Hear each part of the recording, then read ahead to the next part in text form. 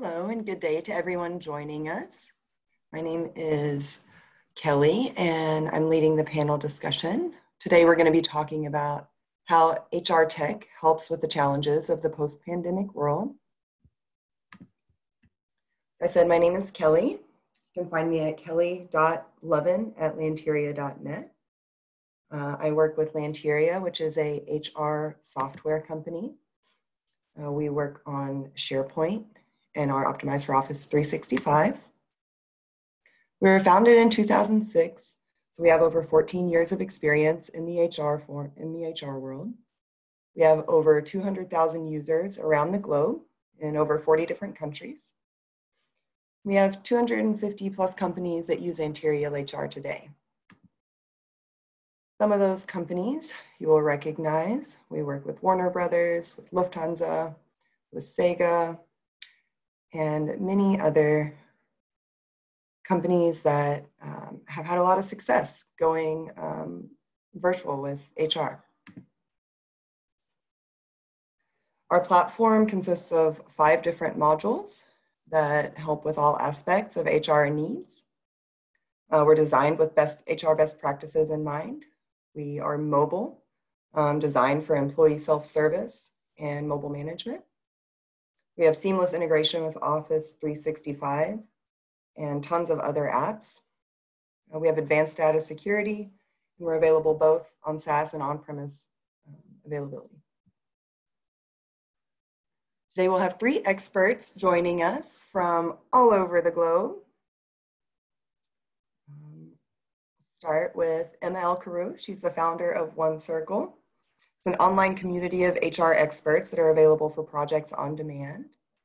And Emma, would you like to introduce yourself and say a few words? Sure. Thanks a lot, Kelly. Thank you for having me. And good evening, good morning, good afternoon to everyone.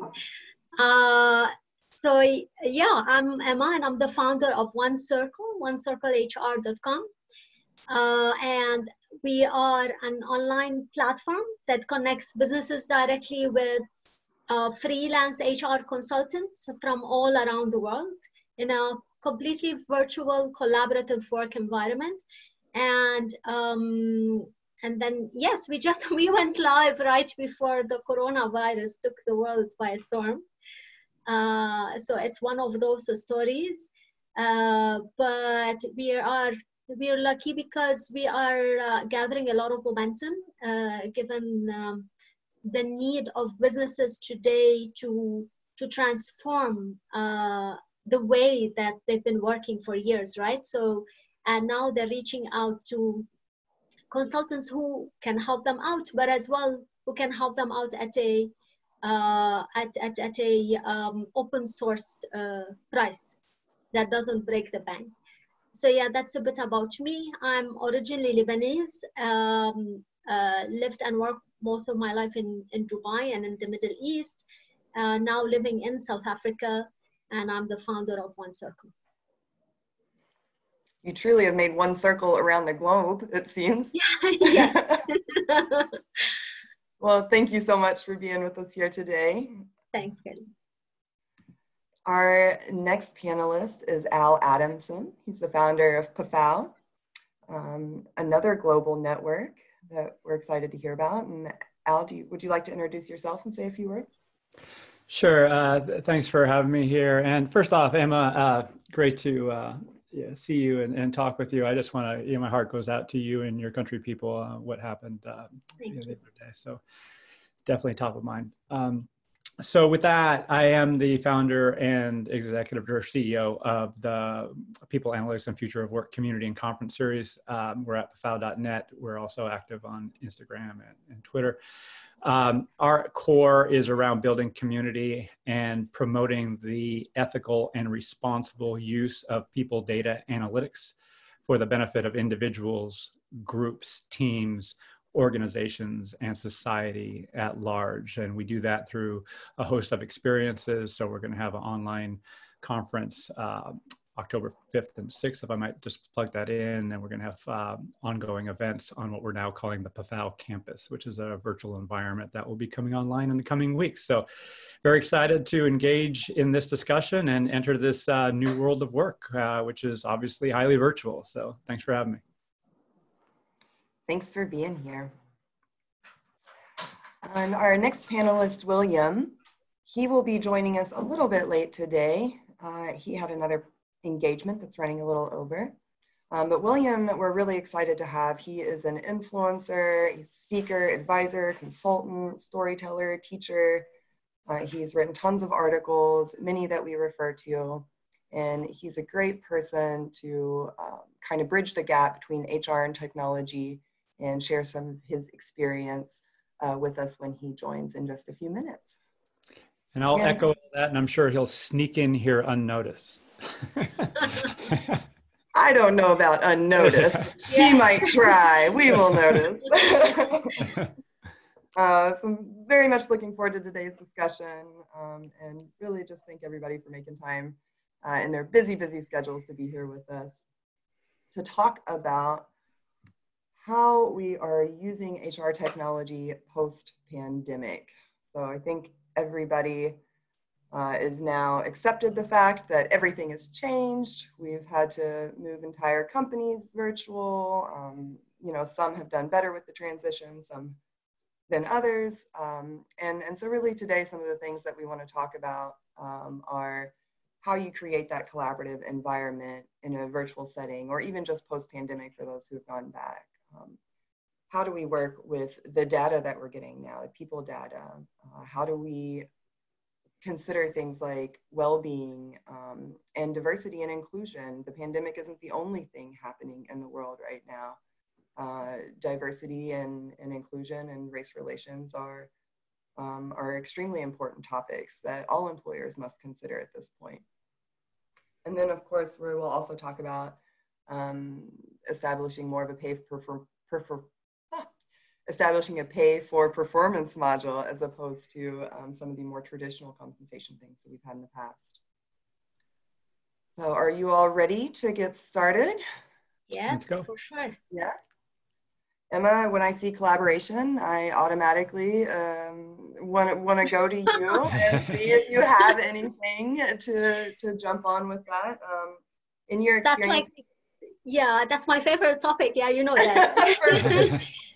But look, it's funny because we're all in this together, right? And all of the businesses that were earlier resisting the idea of remote work and virtual work and flexible in whichever way or form, suddenly today they are all working remotely.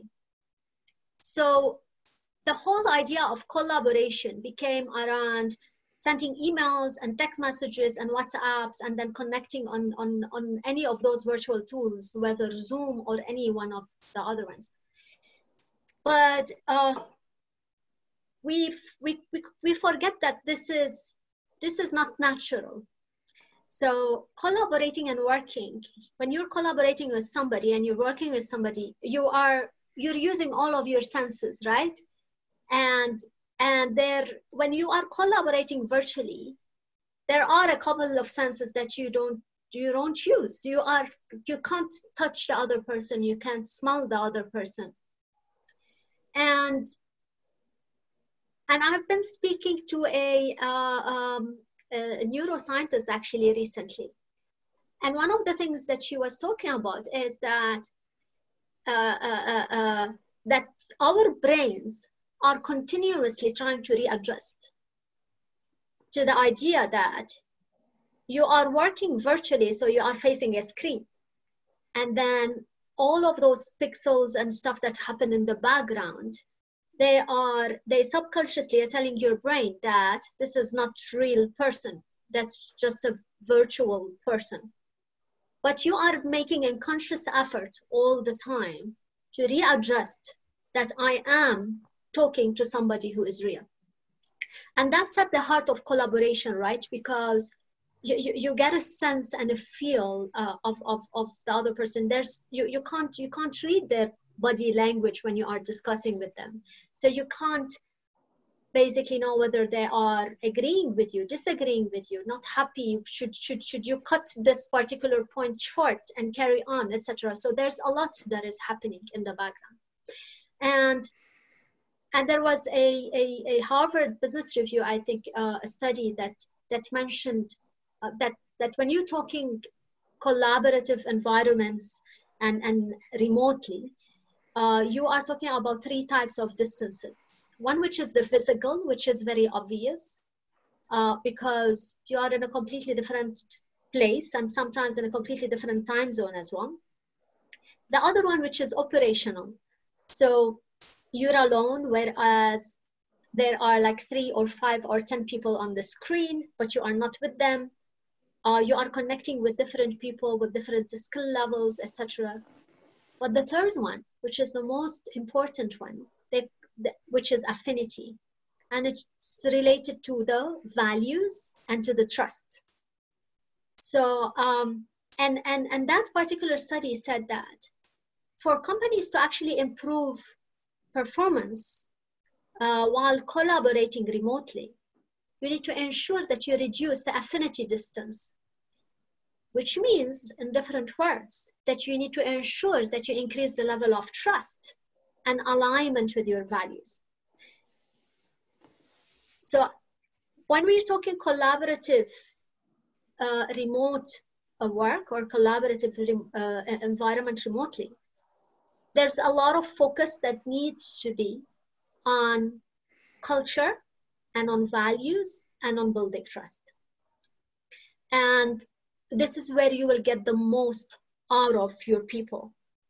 There was another study, I took note of it here, that for 1,100 companies that embraced collaborative working, they were 5 times more productive and higher performing than other companies. So, which means that instead of just switching to remote, they've intentionally built a collaborative way of working while working remotely, which means they built trust, they've focused on their values, they focus on their culture, and in this manner, their performance increased 5 times more than the other companies. So yeah, when we talk about that, we talk about technology, etc., etc. But then we should never forget that element. We need to be intentional to ensure that we're taking care of that bit.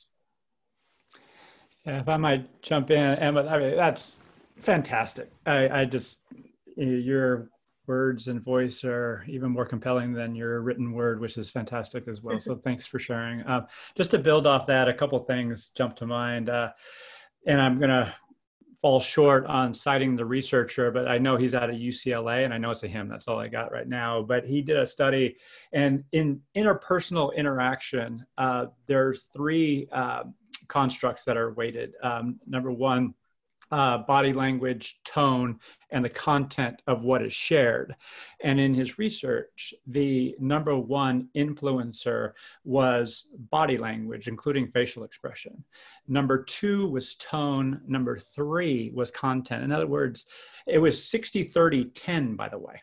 So wow. Way weighted to body language and facial expression, and then tone, because we have limited capacity cognitively to take in all this information, but we remember how we felt. So in this virtual situation, are we attentive to putting on our screens and attentive to our body language, our posture, our tone? Are we inclusive? Are we critical? And things like that. So just being mindful of that. Building off what you were sharing, Emma, long ago as a management consultant with Ernst & Young, I was coached on people are going to want to work with you for 4 reasons. Number 1, because they like you. And likability might seem trite, but it's really rooted in respect, affirmative inquiry, growth mindset, those types of constructs. Number 2, they're going to work with you because they trust you. They trust your professional competence. They trust that you are curious and that you're going to come in and be a good worker, a good collaborator, and so forth, which relates to number 3. that they're going to have confidence that you understand their problem. And that is only going to come from, again, this curiosity, growth mindset. And finally, they're going to be very, very clear on how you can help.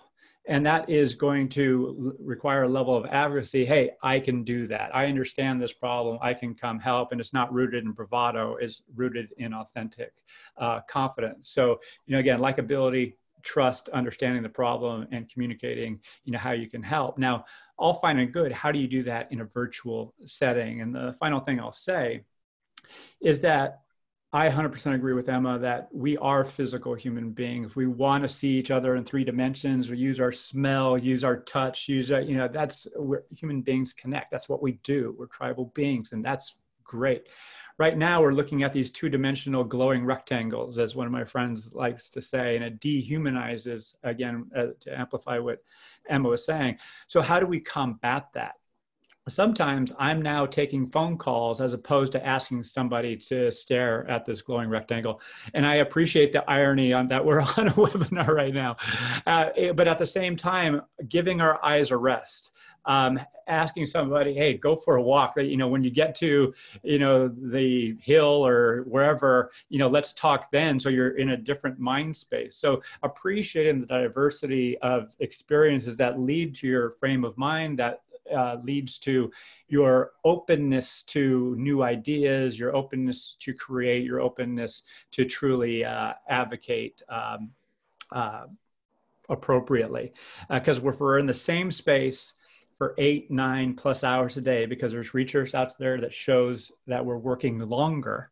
And if we have kids running around the background and all that, that is a big ask. So we have to mix it up. We have to stand up. We have to do other things. So I'll pause there. Collaboration this issue is not going to get solved, right away. To Emma's point, it's going to take practice, and we have to be patient with ourselves. We have to be patient with our colleagues, but we do have to change. I mean, that's just the reality of the world. Yeah, it's amazing. So I've actually spoke about this a couple of months ago. I started practicing a 90-20 way of working.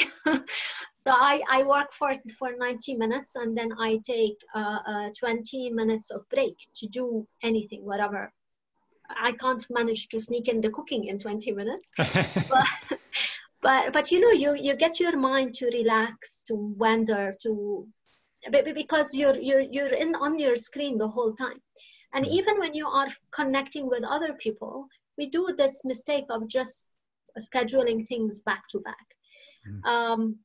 But working as part of a team, and that shift from working in an office space to building an online community with shared values and with trust, it's not easy. And it requires interventions, and those interventions could be maybe just scheduling time to talk, coffee, connect as to do whatever, speak not about work, but schedule those as so there's a lot of tips that are out there. That, Kelly, brings me back to an earlier discussion that you and I had about collaborative environments and building trust between strangers and building communities, but not within teams that are working as in a business or as an organization, but something similar to One Circle, for example, where we are building a community of HR consultants who want to work independently and want to work on exciting projects. Like LinkedIn, it's a community, right? I've met all of you over LinkedIn. We've spoke, we chatted, we know a lot about each other. We don't even need to introduce ourselves to each other anymore. So this, and this is by itself a collaborative environment. Some of them are formal, some of them are informal. If you like surfing, you join a surfing community, and then suddenly they become the experts that are guiding you on surfing. How to surf, what to do, what's the best weather, etc. I'm not a surfing fan, but my partner is. That's why. Yeah. So this those virtual communities they create a collaborative environment. The best thing about it, and this would lead you on to the second point, but the best thing about it is you start building that level of trust, and you start learning from the others. So it creates that, it breaks the barrier. So whenever I know you're an expert at something and I need guidance, I just go to you directly online and I ask you for help, right? And that's the best thing ever, because it becomes from a collaborative environment to building a full ecosystem around you that is supporting you, and it becomes your support system. Yeah. Then you go to people data. That's a different story. Yeah. You mind if I jump in, Emma? I have yes, you go ahead. So yeah, again, I love what you're saying. And I'm really curious about Dunbar's number. Dunbar's number, for those who don't know, is 150. And that represents the number of meaningful relationships an individual can have at any point in time. Now, that was obviously pre-COVID, and that number has a lot of qualifications associated with it. And there is now research emerging around those who have wide networks, such as myself. What is too wide? Is there a diminishing return to width or breadth of network when you have people reaching out that frankly, sometimes you just cannot get to? It makes me feel bad. It makes the other individual feel bad. So taking it away from the personal and making it more broad, our individual capacity in a work from home environment is being taxed, particularly those who have families with young kids. They're sometimes working more, yet they have other responsibilities, they have other distractions, and it's adversely affecting their well-being. So how then do we honor the individual's reality while also enabling them to get work done? So as we have these networks built, which I 100% agree with Emma, it's fabulous. I would love to find people, I would encourage people to set boundaries. And I would love, as we go into the future, to provide digital mechanisms to share availability on certain, either topics or asks. It's just, a lot of people are feeling overwhelmed right now. And there is a diminishing terms of collaboration, in my view. It then invites the question, how do we manage it? So for now, I think a key takeaway is just be mindful of it, your own capacity and other people's capacity, but the need to do this is not going to go away. And, again, I want to amplify, if we can harness the wisdom of different individuals who are in fact experts at these certain dimensions, is going to save them time, because on the other side, I feel really appreciated when I feel seen for having expertise. I feel, okay, someone values me and respects me. So that is really, really cool. It's just, when that outreach happens, whether it be in an organization or external, I want to be able to respond, and I want other people to be able to engage and respond as well. So tricky challenge. Yeah. I think something you both have mentioned is, and thank you, by the way, for addressing that people are working more, both of you. Because one thing that we hear over and over is, what are you going to do with all this extra time now that you're working from home? And so thank you for challenging that there actually is less extra time. But one thing you all both talk about or have briefly mentioned is the authenticity and sincerity in it. So I think both to the point that you're making, Emma, about the collaborative environment and building trust and relating on those values, but then also what you're saying, Al, to not overextending your network so that you can still give sincere answers. And then that's a topic, I think, authenticity and sincerity in communication and in the virtual world, it seems to be gaining a lot of traction. Yeah, I actually read on that point, I read something, but I forgot which company, but one of the companies allow their teams and at that company level to come up with acronyms that they put in along with their in their emails or their messages or whatever. And one example that stood out for me is no need to respond. So NNTR, like you write the email, but in the subject, and then you put the subject and then and no need to respond, NNTR. So it's basically, I'm just sending it to you. It's like when we say FYI, but this is more like, it's okay, don't stress. You can read it at your ease. And then another one that was funny is for HR, so 4 hours. So you need to respond within 4 hours. And this is where, you know, us as humans, we start adjusting and readjusting to this new way of living and working, and where the lines blur. And funny enough, that FYI became an TR.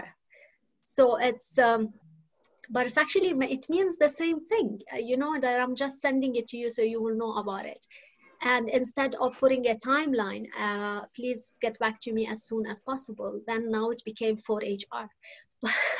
But it's all about respecting time and respecting capacity, because we can only extend and stretch ourselves that much. And yes, it was actually Microsoft where they said that they are working 4 hours more, and I'm sure most companies are as well, because that fine line between your personal and your work becomes very blurry, and and the requests keep on coming, and psychologically you feel under pressure to respond. Same way when you get a message, you get 100 messages from your LinkedIn network, and you think, I really need to respond because it makes me feel good that I'm actually building this connection, and I'm giving back if somebody asks me for my opinion. But you are under pressure. It's putting you under pressure. Yeah, just to build off that, it is. And the good news is we have now systems that are elevating the awareness that there is more pressure. And just to build off the Microsoft example, 𝗓𝗧 𝗟𝗔𝗓 has presented at our 𝗓𝗢𝗜 conferences in the past. She's based in Melbourne, Australia, and works on the workplace analytics solution. And she is one of those who shared that there are more there are more meetings per day. They're of shorter duration. However, the work, the digital work that is present in the Office 365 suite it's high. And so, that work happens at various times of the day. So if we juxtapose that over certain dimensions by location, job family, diversity groups, or what have you, we're going to get insights that are likely actionable. Where I get really passionate about this, given this new age, is what I call capacity management. So, and AKA workforce planning. So we built our workforces based on a host of assumptions where people were coming into the workplace and they can get a certain amount of work done. They can contribute X. And now they're in the work home environment and they can only contribute Y. And the thing is, not many organizations have understood the delta. Therefore, they're asking people to act like they did formerly, and thus they're getting burnt out, they're getting stressed, and frankly, they're being asked to do things that they're not able to deliver on because they don't have the resources, everything from bandwidth to the fact that they have distractions behind them. They have needs of taking care of their kids because they can't go back to school and things like that. So really understanding the constraints and say, okay, they can now only do Y. Therefore, where we had 1,000 people before, we need 1,200 people. And not many organizations have the gumption to come to that realization and act on it, because given the state of the economy in most industries, there's like, oh no, we can't hire anybody. We need to and I think there's a cost to that I know there's a cost to that as well. So again, capacity management is something that's going to be really important moving forward. Microsoft Workplace Analytics sheds light on it. Solution 𝗓𝗓𝗢𝗓, time is limited. So there's a host of solutions that are emerging that are really going to provide visibility into the stresses and capacity constraints that people are under, which is a good thing. Sounds like I got excited. Sorry. Yeah. Well, we're talking, you know, if ethical use of data is your jam, then that is a really, you know, exciting topic, which could Absolutely. bring us right into the next point that we wanted to discuss. Emma or Al, was there anything else that you wanted to add on the first point there? Here, Emma, you go. You can go wherever you want, because my next toggle is going to be more towards well-being, but I don't want to go there until you're comfortable. Oh, okay. So no worries. I was just we were actually having an internal discussion the last day. Is that you know, with people online the whole time, and they have to do everything online now. They're doing their shopping. They're buying apps. They're working.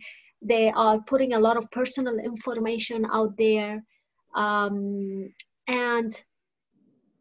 how much of a data security is there, and what's us as individuals, what training have we got to protect our own data, basically?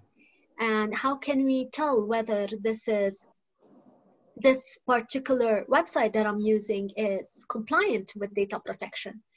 And so for us, for example, we take people's data very seriously, and we are very compliant. But still, we get a lot of consultants or companies that ask us, why are you asking me all of this personal information? And we like it when people ask us, because this is the right thing to do. And we explain to them that, especially in today's world, when you are connecting different types of people on a platform, you need to ensure that these people are real. And because you're taking this responsibility of connecting them on your tech platform. You want to make sure that they are real. You want to make sure that you've done your background check, etc. So and people appreciate it when you explain that. But then again, when I think about businesses today, how much of that education are they doing for their own people, for their own personal life? I haven't seen much of that. So they give them the tools that the company uses. They restrict them on their own PCs and computers, that they cannot do certain downloads, etc. But in my personal capacity as a mom, if I want to download an app for my daughter to keep her busy or to learn math online, how much of knowledge do I have if I'm not a tech person?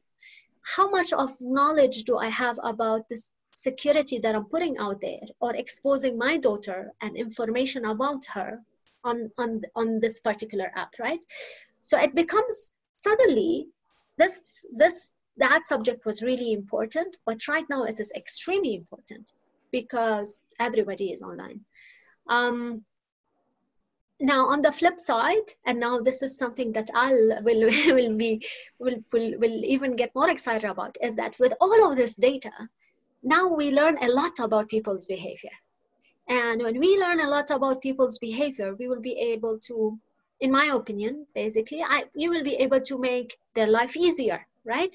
Provide them with the exact tools that they need in order to make their life easier. We can go back, exactly as you said, Al, you can go back to companies and tell them, look, we have realized that people's capacity actually is much lower when they are, and based on data, right, and analysis, when they are working virtually. And so, which means that they cannot chunk up the same volume of work that they've been doing before. And this is why you need to readjust. You can't, maybe it's about time people start thinking more about being project driven and then which is what there are lots of tools out there, but teaming up your teams to complement each other from a level of skills and innovation and freshness of thought in order to get the best out of project. And this is where independent consultants and contractors come into play. So there's a lot of data out there that is shared. At some point, when we start sifting through this data and looking at it, hopefully we will have the objectivity and to use it in the right way. And but this is going to take time. So this is not something that is going to happen straight away, unless if Microsoft, they have something under their sleeve. Right, and just to build off that, and just to be clear for those who are watching and listening, is these 4 bullets, in my view, are not mutually exclusive. Collaborative environments create data, which then are used either responsibly for the benefit of the individual, which speaks to well-being, and obviously, the way we are compensated and rewarded, has to be sometimes adjusted, but it needs to be appreciated to a greater degree. Many companies have already said, well, I'm not paying for these offices anymore, therefore I'm going to lower pay. They don't have commutes, so therefore, I'm going to do this. Is that fair? That's an open discussion. But I will say we have not, as organizations, had the governance bodies in place to ask and answer the questions Emma just put forth. In other words, what is the desired employee experience? What data do we need to answer the questions that we want or need to know? Namely, are people being asked to do much? Are they resourced properly? The good news is many organizations put together these crisis management teams and have got together and said, okay, what are we going to do to help our employees? Many of those stories have gone really well, and HR has played not only a critical role, but a lead role in many cases. And now we're in this kind of normalcy, particularly here in the US, where most states, they're not going to return to school. So there's clarity that we're going to, be in virtual only. Now employers are able to adjust. And you likely know that Google came out and said, we're not going to come back to the workplace until July 2021 at the earliest. And so that provides everyone clarity and they can plan. So at the end of it, I do believe that we have to rethink our workforce strategy, our what I call work strategy. And again, this is where I'll land this, and to build off Emma's point. Historically in HR, we've thought all about employees. We got to hire people, we got to develop people, all employees. So increasingly, if you look at 2008, 2009, the number of employees per revenue shrank. So by that metric, revenue per employee, things look good. However, the work came back. People were doing a job and a half, 2 jobs just to stay on board. And similar dynamics are happening. What happened then is there was a greater reliance on contractors and outsourced providers. And that is happening again. And I believe will continue to happen. We talk about the gig economy for the past 10 years. That's not going away. It's going to be part of a reality. So as organizational leaders, are we actually building processes to understand, okay, employees are going to do this work, consultants are going to do this work, this is how we're going to allocate our budget, we're actually going to automate this, we're going to work with a startup or scale up over here, we're going to outsource this. So that systematic thinking is not evolved. It's not part of the normal way of being in organizations yet. I believe we're going to start, I shouldn't say start, we've already started towards that end. In some cases, it's been a conscious move. In other cases, it's just people are scrambling and that's what's happening, but they haven't got their arms around it. So, I hope, frankly, it moves to where, okay, we're going to have these formerly disparate functions get in a room or online like this and say, hey, what work needs to be done to achieve these outcomes? What's our constraints budget-wise? What resources do we have? Let's go and design the ideal future state or the ideal way forward, and then iterate as we go. So that's what I hope. That's what I'm advocating. But frankly, I think we're a 2 or 3 on the 10-point scale, 10 being great. I think in other words, we have a long ways to go. From an HR software perspective, that's really where we've seen the companies who have handled the transition very well. They kind of started out with like, okay, what is the basics that we need? What do we got? And then exactly what you all said, restructuring the roles, the workload of people, and many of them went to a project-based compensation model, even if just for some of their employees. So that's a lot of what we've seen is just the people who are kind of moving and being fluid through that transition, but willing to not be so rigid. And this is how we've done it. This is how we have to do it. This job role demands these things, and so we have to keep doing that. It's just not that way anymore.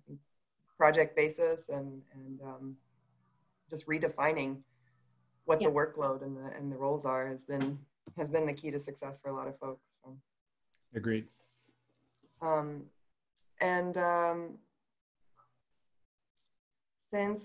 Since we haven't heard yet from William, I think we should just keep moving along. No, we should stop. We should stop and mourn his no, just no. Well, we are mourning. I'm mourning. I was very looking forward to it. Hopefully he'll still pop in. I just am very excited to talk about this third point. But Al, you've already mentioned that you were very much looking forward to jumping in on the well-being, diversity, and inclusion bit.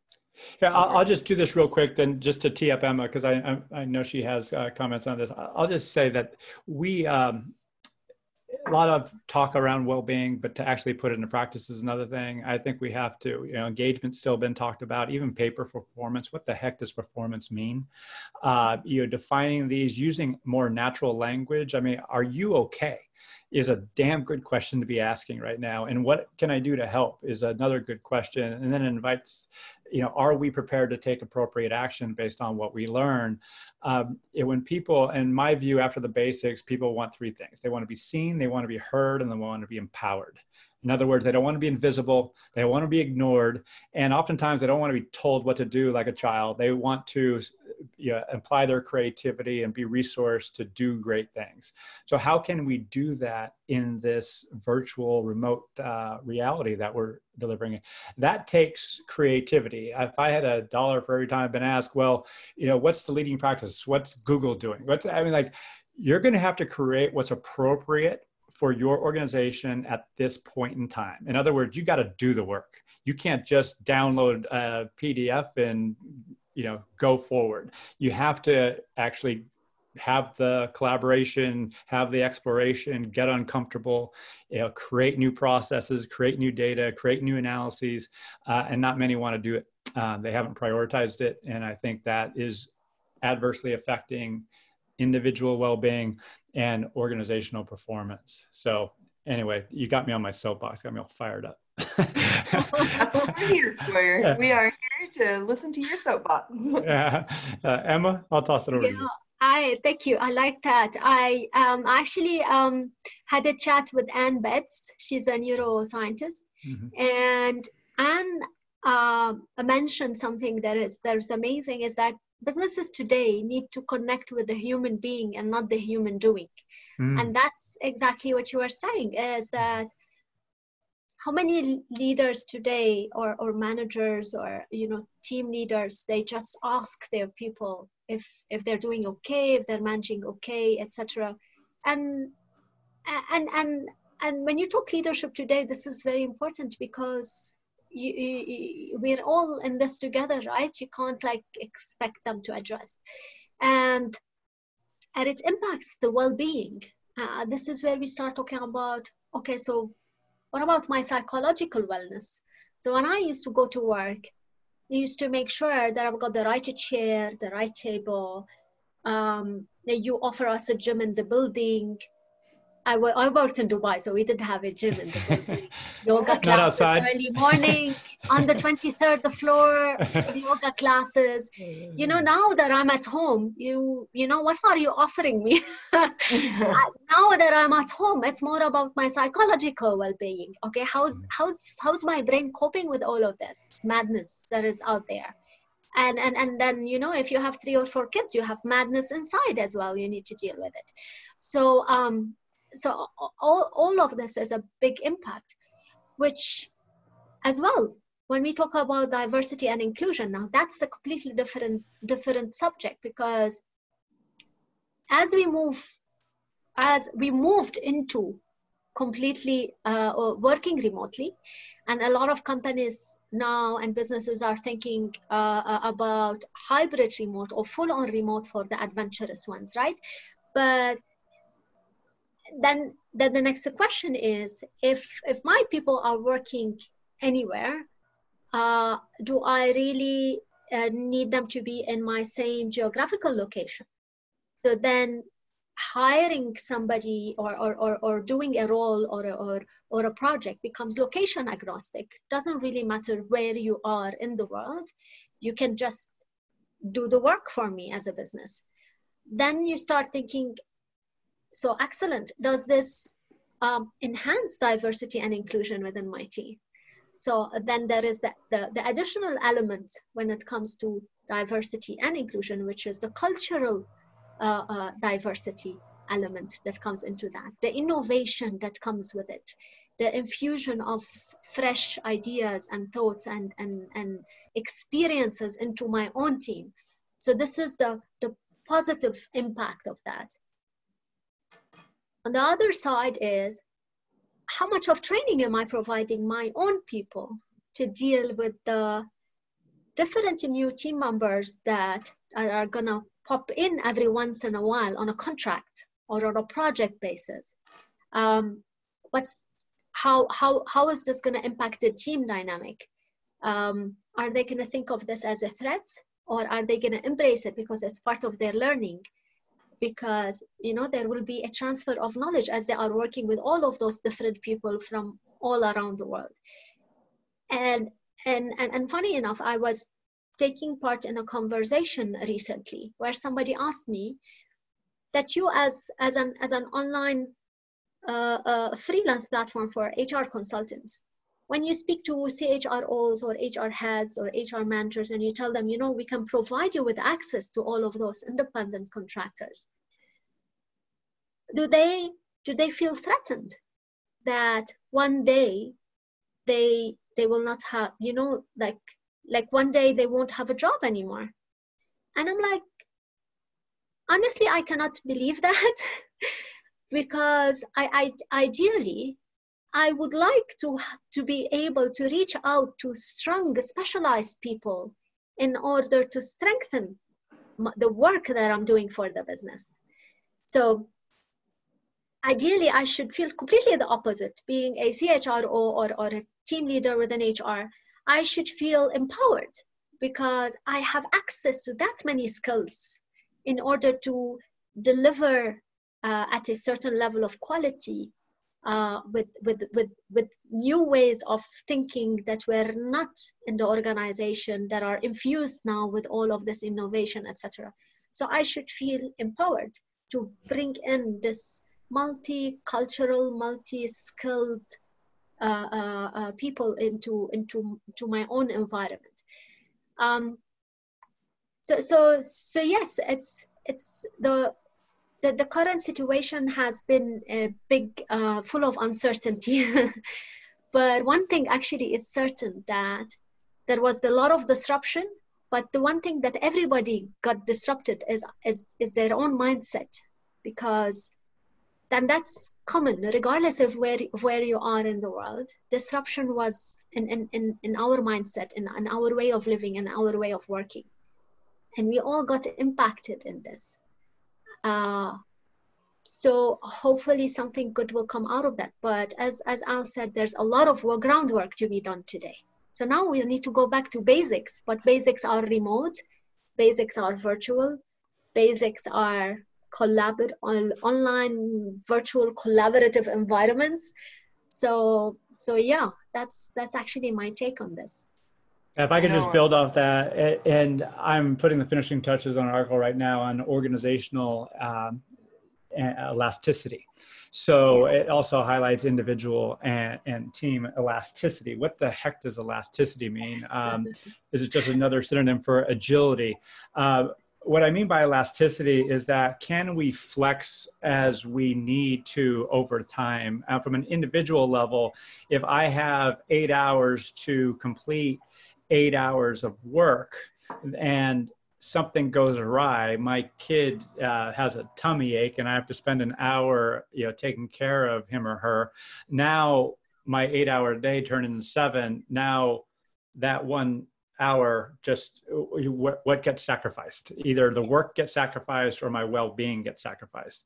That example times 5 days a week times 222 work days per year blows up real quick. So we have done a horrible job creating elasticity in our own lives and organizationally, and we have to be mindful of that. How can we do that? Well, we can leverage contractors. We can have people who are experts who can do things faster with more agility. We can also understand workload management like we talked about before. At the end of the day, I get really excited about what can be. I get really frustrated at the unwillingness of leaders to actually take that step. The good news is the pandemic, Black Lives Matter, the pursuit of social equity and justice in at least American society is pushing them towards that reality where people need to be appreciated for who they are. And contractors aren't second-class citizens, that they're true collaborators with employees, and that we have these means by which to understand, is that too much? The application of agile methodologies, OKRs, all those things are providing better data into, okay, are things getting done on time? How are people spending their time? Organizational network analysis has a role to play. What's the frequency of communication, the amount of communication, the depth of the communication? All this stuff is now available. Is it being used systematically and ongoing to shed light on the worker experience? If so, great. If not, there's huge opportunity to do so. In fact, it doesn't cost that much money, and the return is huge. And I don't mean that to be hyperbole. The benefits to individuals, teams, groups, and organizations is unmistakable. It's like the knowing doing gap that Dr. Jeffrey Pfeffer talks about all the time. The evidence is out there. Why the world isn't doing it in a greater degree is more of a question around human behavior and organizational inertia than it is really about whether or not it's the right thing to do. It is the right thing to do. I got excited again, sorry. Yeah. You like when you get excited. And I'm hoping that one of you might be able to touch on the fact that, like Emma said, there's a disruption with all of these different things, the pandemic, Black Lives Matter, social justice reforms. And it seems that for a lot of companies, the HR professionals are the person or sins dealing with this disruption. They are the ones having to figure out how to be therapist, how to be coach, how to do all of those things and make all of these different people who are struggling with very real and different issues feel heard and valued and create that trust. And I'm sure many of them were not trained for it in their HR degrees. Yeah. Is that something you all could touch on? Yeah, it's it's not easy. I mean, but it's that's a situation that all HR professionals found themselves in. I fully agree with that. But we've asked for it, right? So we've asked for a lot of times that we want to be involved in a lot of things, and now suddenly, as the business is going through transformation, you are at the same time transforming your own HR function. You're figuring out what is your remote work policy? What is the extent that you're gonna actually fund a home office? How are you gonna take care of the well-being of your own people? What type of structures and fluid structures are you gonna have from now on moving forward? You're going to be leveraging on, you have to scale up and scale down because you as a business, you are more cost conscious today. and you want to drive productivity, you want to be efficient, you want to bring in specialized people, but you cannot afford them full time. So you start bringing in contractors and independent consultants and how to plug them in. What does your structure look like to support your business? So it's sort of, we found ourselves in this situation where we are actually changing the tires as the car is running. And it's not an easy one. So who's training those HR people? And so today we are planning for the future, but the future is today. So we used to, for example, as an HR professional or in an organization, you discuss in a meeting that, okay, guys, we need to implement a flexible work policy, for example, or we need to review our bonus scheme. And then you go, you sit with your team, you brief them, you work on that, etc. You put a proposal together, you take it to the board or to the management or whatever. Today, you are applying it before you actually go do your review, or you don't have time even to brainstorm and to make research, etc. So it's not an easy situation, and this is where I always stress that this comes with the positive side of it, is that today if we change our mindset, we are able to augment our team just like that by getting support from specialists who will be able to help me to get things done quickly and in a cost-efficient manner and in a high quality. So actually, it's all about me having that open mindset, but open talent mindset as well. That my team as an HR person is not only the few people that I have working with me. Actually, I can augment my team and get things done and rolling very, very quickly. That goes back to the collaborative environments that are out there, to the platforms that are out there, to the trust that come along with that interaction, that you can get somebody to do all of that for you in a different time zone and then get it the next morning. So it's what I mean by that is our approach as well needs to be different. So it's not feeling limited, but actually there's much more abundance today. We have access. We always had, but we didn't change our mindset. Today that we are forced to, we need to feel that abundance of skills that are out there. Your talent pool became very global, but it's became as well very small because it's a couple of clicks away from you. Yeah. If I might just jump in, Kelly, I know we're coming up on time. Thank you, Emma, because I want to pick up on one thing you said. I believe organizational leaders need to humanize the work experience. And HR needs to facilitate that into reality. They need to bring it into reality. And that's a tough job. It's a tough job on the best days under previous times, increasingly difficult under the current situation. I do, however, believe HR professionals are up for it. I don't like the term HR business partner. Don't get me started on that because it focuses too much on the business. It's an and between the humanizing the work experience and advocating for the business. It's a tough job for anybody. Where we'll say is that if there is a better understanding of the human experience, what they need to be seen, heard, and empowered, then they can do their job more effectively. I see many HR professionals and organizational leaders flying blind or close to blind because they don't have the requisite data. They don't have the understanding of what actually is happening. And that is now a leader decision. The tools are there, the data is there, the insights are there. They just have to prioritize it and make it happen. Thank you for that. And I have a question from the audience that is on this point. What are you seeing as effective measurement of well-being? I get your point about asking, how are you doing? but that might not be actionable or specific enough. What about passive data collection on wellness, on well-being? Are you seeing anything there? You mind if I take that, Emma, real quick? Yes, you go ahead.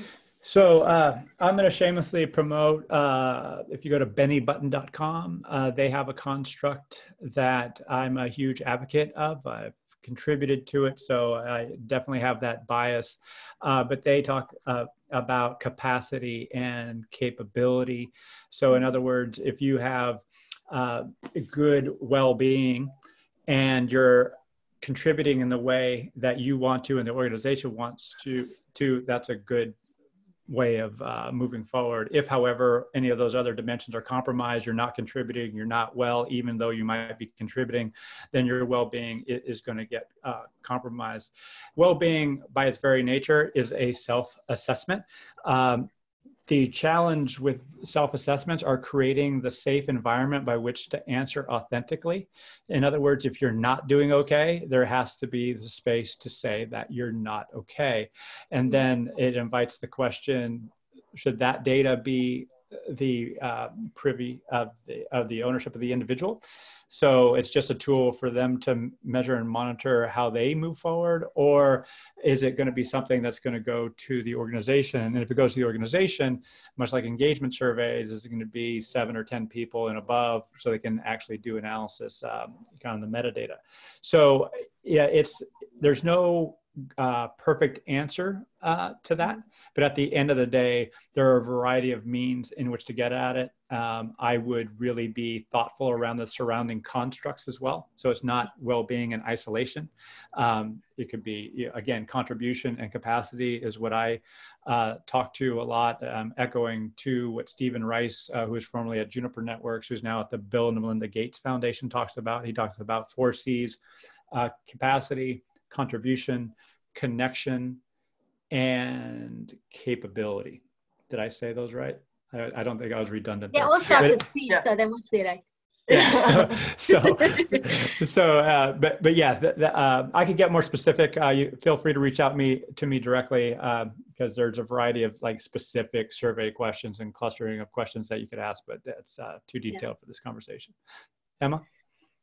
Yeah, so I wanted to say that the check-ins actually could either be tech related or it could be just a normal human check-in. Then you get back to that point, or am I creating that safe environment to have that honest, open discussion? And if we don't have that safe environment, then it's a waste of time. There are tools out there. We do have access to one of the tools, which is more culture forensics tools that does those check-ins and does the behavioral analysis in the background that gives you access or a view on how's your team doing. But then again, data is as good as the benchmarks that are out there, and there's not much yet that are out there given the current situation that we are in, because it's a different animal that we are dealing with in terms of pressure that is out there. Brené Brown speaks a lot about vulnerability in leadership, and it sounds like that's what you both are saying, just creating opportunities where both the employee can be vulnerable and also where the employer, the management, shows vulnerability in the right times.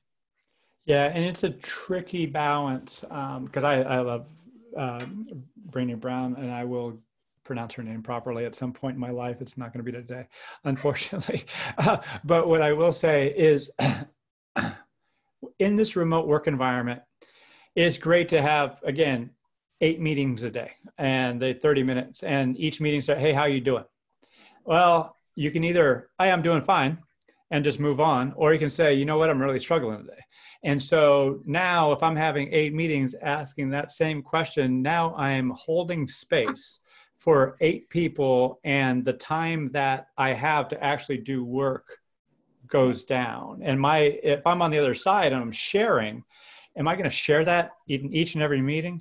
So there is some realities that need to be appreciated when we are vulnerable. We have to choose our spots, in other words, and we got to choose who to be vulnerable to when it's appropriate. It's a tough balance.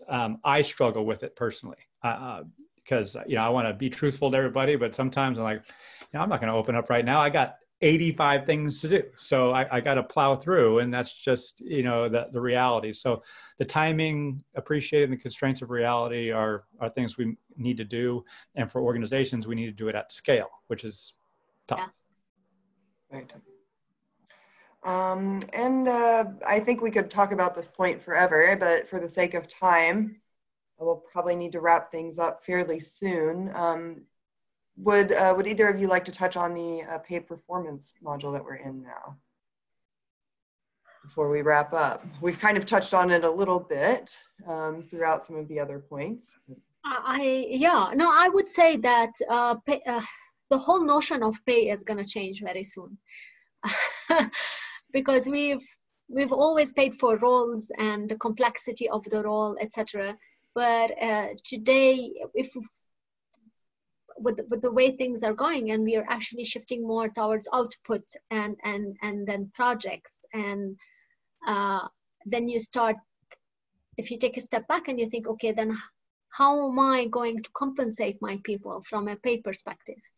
Then that's the whole idea of setting the actual pay, and is the pay relevant to the contribution, etc., per project? How am I going to value that project, etc.? So, and we see a lot of our clients actually struggling of attaching a value or a budget to a project because they are not used to it. Usually, they just reach out to a consultant, and the consultant comes back with a proposal.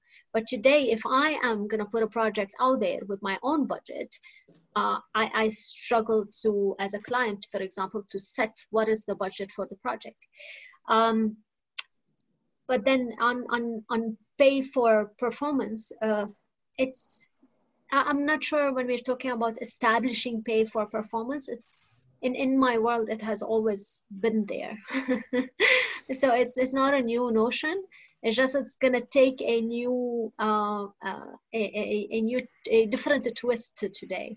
So and we're seeing this for example in mining companies here in South Africa, gold mining companies. The share price of the gold is skyrocketing, and companies are making their value is going up, but their bonus schemes are hit. So their people are actually not going to get bonuses this year. So this is when you think like, is it the performance of the company, my own performance? What have I done? So there's a lot of background thinking that needs to happen. Yeah, and I go back to the legacy thinking and our unwillingness to uproot from where we've been, and hopefully this disruption with COVID-19 will accelerate innovation in this regard. There's a couple of things. I have a TAD framework, a talent assessment and development framework, which I advocate as a thinking model to start from. It has 10 dimensions. I won't go through those 10 right now. I will come back to the Stephen Rice 4 dimensions of capability, contribution, connection, and capacity. The thing is that I'm willing to pay for that. I'm willing to pay for contribution. I can give a rat's tail on what's on a job description, what someone's responsible for. I want to pay for what they've actually done. If they have connections that add value, the relationship equity, both internally and externally, that's a value. Their capacity, to enable to be there on demand as needed and get work done, that's a value. And their skill sets. So, those things that are assets that I'm willing to, as a leader, to pay for. Historically, we've looked at the external market, and that's been the guide of, a position. To Emma's point, that's how we thought about comp. And don't get me started. I mean, because now there's ethical ramifications per gender, per diversity groups that are being perpetuated based on this historical thinking. So I'm really for disrupting pay for performance. I don't like the word performance. I wrote an article that I stand by years ago called "Performance Management is Stupid." So you can tell, how I alienated a lot of people. It's like, I just don't like it. I don't believe it's true. And there's research that's 20 years old now that shows that performance appraisals disengage not only the person being reviewed, but the reviewer, him or herself.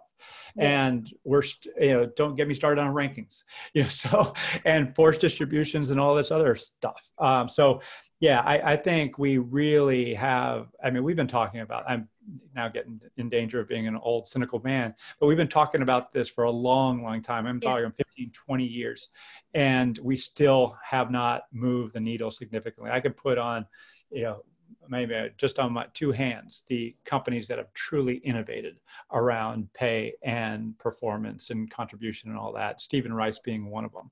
But we have a long way to go. So that's a great opportunity would be the key takeaway. Not my favorite topic as well. Not my we get excited for the wrong reasons. It's funny enough as well when the current situation, when we talk about essential services, and then you start thinking you can't live without those people. When you talk about contribution, and then when you look at their level of pay, and they are essential service, and then you start thinking, then why are they are paid the lowest among all the other roles that are out there? So who sets pay, and what actually drives it? And then this whole notion of performance appraisals and performance discussions, and I've never been a fan. Yeah, and I just heard this morning, and Nike has really stepped into the Black Lives Matter movement, which I think is a great thing. And I heard one of their strategies, their thinking behind it, was that they are marketing to the next 30 years of customers, not the previous 30 years. And it just dawned on me just now, our performance systems have been for the last 30 years, not for the next 30 years. Because young people, young people want to be, hey, I'll contribute this, pay me. In fact, I'm one of the best in the world at this. That person who's been here 30 years doesn't know a damn thing about Instagram marketing, and I am a rock star, so pay me. We have this check the box mentality. I often say I grew up in the suck it up generation. You're lucky to have a job. You're being told what to do. Just do it. This is how it is. And younger people are going, no. If they're high value talent, they got options, and they can go on Upwork and say, well, no, you're going to pay me $20. I can get paid $50, it's a new reality, and that's a good thing. And I know that goes into Emma's wheelhouse in terms of her business. Yeah. As someone who will be in the job market for the next 30 years, I'm very hopeful that that's where we're going. Well, we'll share this video afterwards. All right. Well, guys, I think we need to wrap it up time-wise. Are there, and open it to question and answers from the audience. Are there any other questions that are coming through, or any other, any other things that you all would like to share? Sorry about that. I'll just say this. Emma, it's been great talking with you, learning from you. And I don't know if I'm going to be in South Africa anytime soon, but if your husband is a surfer, he's welcome here in Santa Cruz with you and your daughter anytime. So just let me know when that might happen. Thanks. It was a pleasure really to have this chat and then to learn from you, really. Likewise. It's exciting times. It is, and they're rooted with great opportunity. It is, tragic in many ways, and it's. But I believe, much like is happening politically here in the United States, there's a lot of youth engagement. There's people who are saying this has not worked historically, therefore we're going to move forward in a different way. That's happening politically, it's happening organizationally. So I hope we truly take advantage of this opportunity, and it's going to happen, I think, because there are people like you, Emma, and Will, who have an assertive voice, who are advocating for new, more innovative approaches. So I remain hopeful, but there is no shortage of work to be done, that's for sure. Yeah, definitely, definitely. I look forward to the time when businesses want to go back to working in enough physical office space, and the people will say no. It makes no sense to me. Why would I do that? I've done everything while I was at home or virtually. Then why I actually don't want to go back to the office. Yeah, and I foresee, and this is another thing I'm going to start exploring. I mumbled that pretty severely. This is something that I'm exploring, is what does a future state of return to workplace look like? Is it going back to these big mega complexes and offices, or are we going to have more satellite offices like Upwork? Not Upwork, WeWork.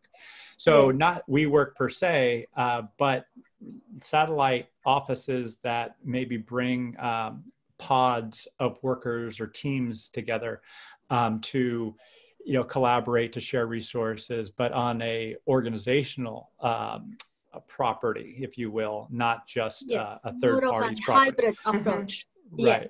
Right. Yeah, just to stimulate creativity and then to beef up the collaboration between them. And with all due respect, being a parent of 2 kids, to get away from the house and get with some adults. No, I hear you. Yeah. I hear that a lot. But we'll see. But we will see. So. Just to close, my favorite quote actually from today's session was from Al, and it's, organizational leaders need to humanize work experience, and HR is responsible for bringing that to reality. I think that is just really sums up where we're at. Spot. Yeah, what needs to happen. And yeah, I just thank you all both for being here, and for the participants. We will send a blueprint of all the information and things that we discussed today, so you will have a slightly more tangible summary of today's session. Well, I like Emma's quotes better, by the way. I'm just kidding. Which one? The neuroscience one. The neuroscience one, yeah. I have a few pages of those too. They were a little harder to recite. So. Yeah, right. No, I'm kidding. It's been a true pleasure speaking with you both. Thank you for having me. And please be well. Thank you all. Thanks, everyone. Thank you. Thanks, Enjoy the rest of your days or evenings.